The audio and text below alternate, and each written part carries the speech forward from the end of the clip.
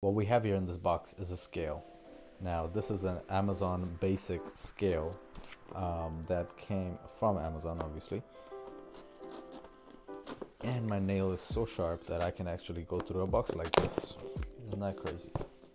So let's open this up and see what we have. So we have a book of how to use this thing and all kind of information, all types of information on this thing. We have another one, I don't know what this is. And then we have two AAA batteries. These are Amazon basic batteries. And then we have the scale itself. There's nothing else in the box. Now the scale is in a plastic bag here, and it's wrapped in this nice thin fabric. Here's the scale itself. It looks pretty good. It has pretty good, surface.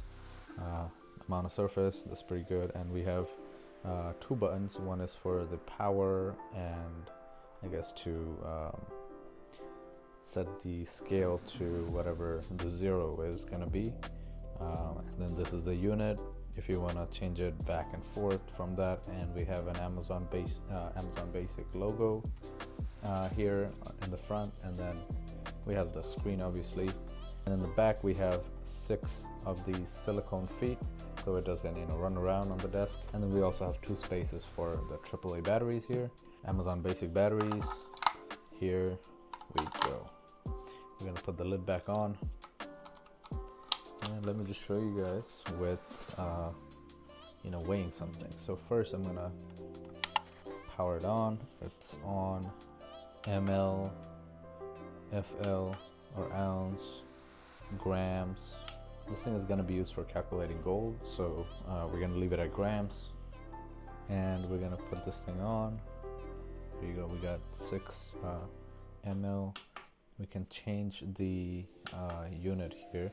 We got 6 grams here, and then we take this off, it goes to 0. Now let's say if you want to have like a container, and then you want to do like small amount of things, so we can also zero out the container. So let's measure this thing here.